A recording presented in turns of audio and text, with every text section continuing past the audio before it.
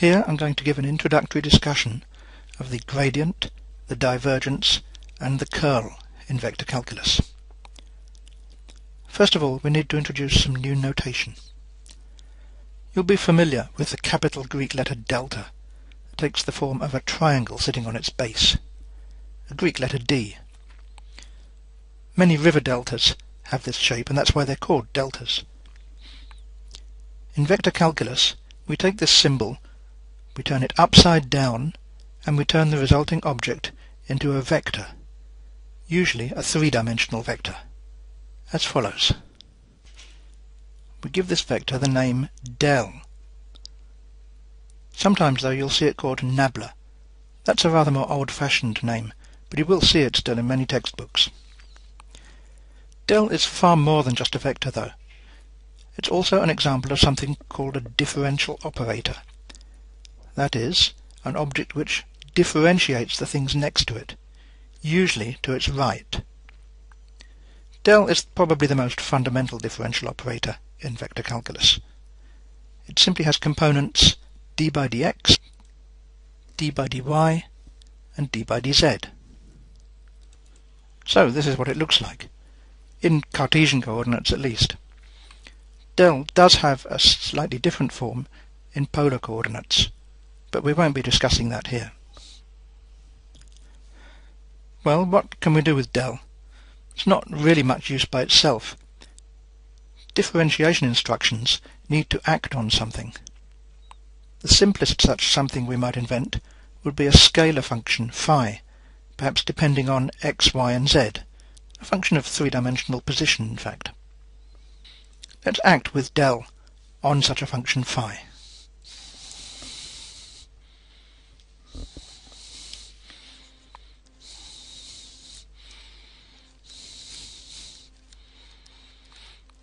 What do we expect to get? Well, normally when we multiply a vector by a scalar, we get another vector. In this case, it's going to be the vector whose components are d phi by dx, d phi by dy, and d phi by dz.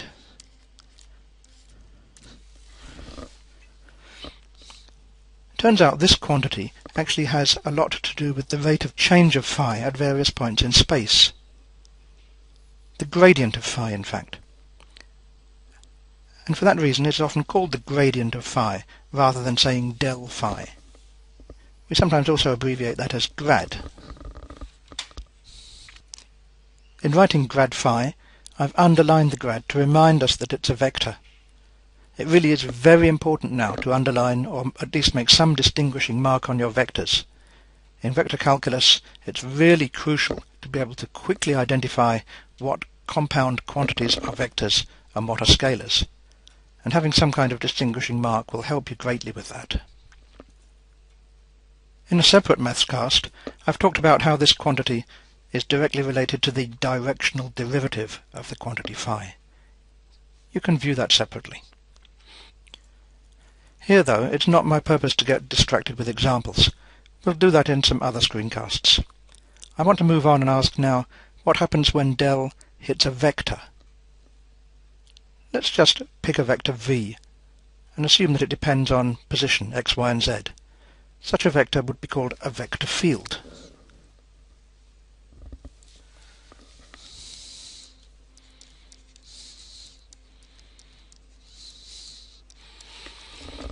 It will have three components, v1, v2, and v3. Each component also, in principle, depending on x, y, and z. We can hit v with the del operator on its left. But now we've got a product of two vectors, so we need to specify what kind of product it is. There are two available, the dot product and the cross product. Let's start by assuming that this is a dot product. So in making that assumption, we can write out the normal expression for a dot product. The two vectors dotted next to each other. And we know what that should mean. The product of the first component added to the product of the second components and the product of the third components. In this case, though, the left-hand vector has differential operators for its components, so they will differentiate the things that they hit. The d by dx will hit the v1, the d by dy will hit the v2 and so on. It will give us the following expression. Notice that this expression is a scalar. After all, the dot product is also called the scalar product, but it's a scalar containing the sum of derivatives of the respective components. For a vector field v depending on position in space, this quantity tells you something about how v diverges away from a region or from a point. For that reason, it is also known as the divergence of v.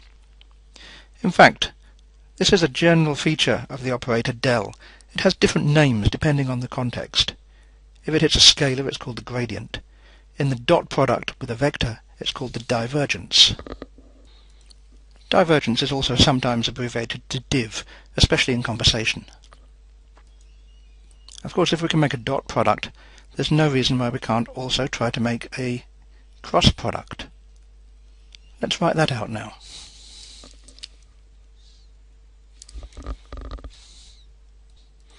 It will look like this. The cross product, of course, must give a vector as the answer. And we know how to construct that vector. We can do it with a 3 by 3 determinant in the usual way. We just put the components of the two vectors in the usual places. Notice that here I've used an abbreviated form for the derivatives, with suffixes x, y and z, instead of writing d by dx and so on. That's a not uncommon thing to do in this determinant, just to save space and make it a bit less cluttered. The evaluation follows the usual pattern. We have an I part, a j part, and a k part. The sign alternates as usual, plus minus plus, and the structures in the brackets are the usual structures taken from the 2 by 2 subdeterminants. So, for example, for the I component, we get dv3 by dy minus dv2 by dz. The other components follow similarly, so I'll just write them in now. Here's the final result. This quantity is often associated with the swirling effect or rotational effect of a vector about a point or a region. For that reason, it is given the name the curl of v.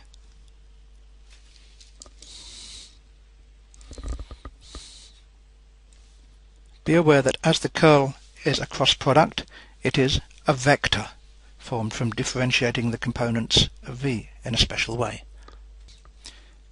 What we've seen up to now are the three basic uses of the del operator, involving first derivatives. Of course, we can use the del operator more than once in a line.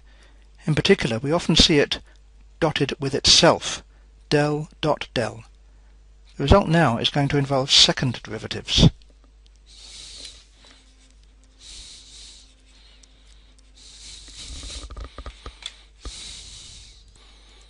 There's nothing to differentiate on the right here, but I'm not worried about that at the moment. I just want to construct the operator.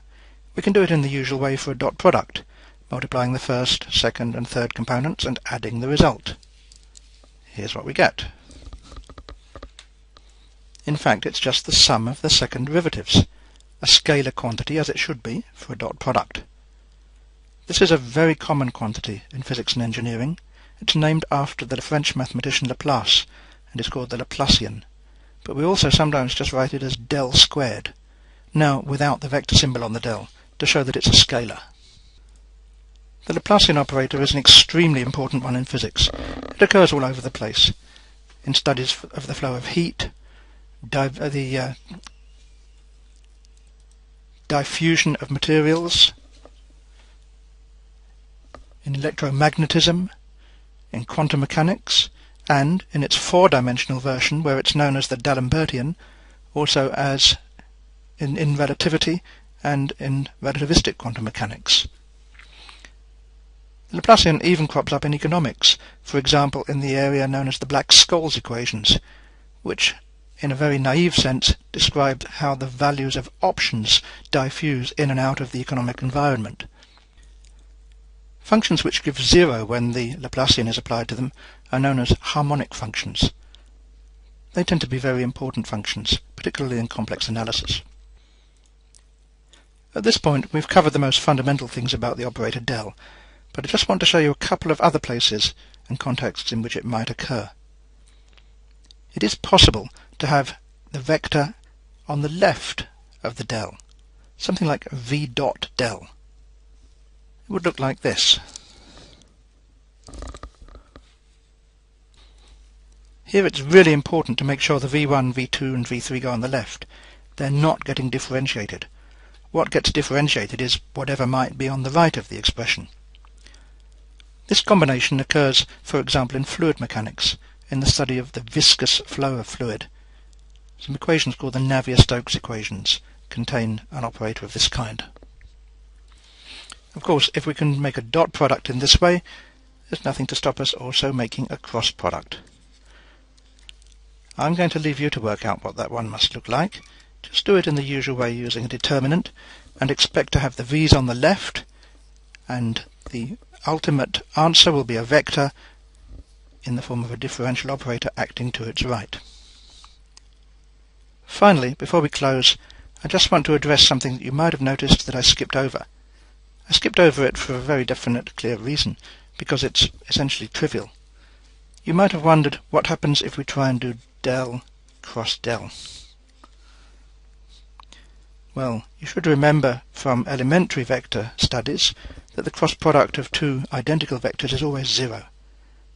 That's the same here. It doesn't matter that these things are differential operators, we still get 0. If you don't believe it, set up the expression using determinant, and you'll see it coming out.